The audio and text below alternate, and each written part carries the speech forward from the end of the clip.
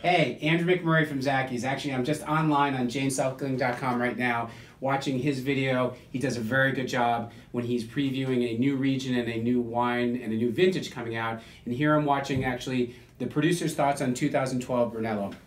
I've had the very fortunate opportunity to taste through well over 100 of them last fall while I was in Italy, and I can tell you the vintage is dynamite. And what happens in a dynamite vintage at Zacky's? We buy in. And you can see from his original article release from James, came out during the holidays this past year, he's already calling 2012 vintage a Rockstar vintage. So a Rockstar vintage means something a little different to everybody. But 2012, from what I tasted, are wines that have great vibrancy, really good acidity. I find them to be maybe a little bit more on the elegant side, whereas some of the 2010s have a little bit more power to them. But 2012 is a fantastic vintage, and certainly from what James has said, and you listen to some of the producers, and they feel that it has a lot of the same characteristics as 2010. It's a very special vintage, and although the wines are elegant, the acidity to them is going to make them age a really long time. So what does that mean for the Zacky's consumers? It means that we are going to go hard on this vintage because we believe strongly in it, just like we did in the 2010 vintage.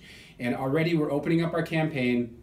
We have over 60 wines available for sale, and I can tell you, knowing my buying habits and how much we love Montalcino and how well it sells in the store, with time we will have over 100 selections. We always take great pride on having some of the finest wines in the market, the most diverse selection of Montalcino, as well as the most complete selection. When I say complete selection, I mean we will have half bottles, we will have magnums, we'll have 3 liters, we'll have 5 liters. So go to Zacky's.com, and don't go just to Zacky's.com once. Keep checking back with us regularly. It's a very fluid vintage. Wines get released at different times. I will be actively buying.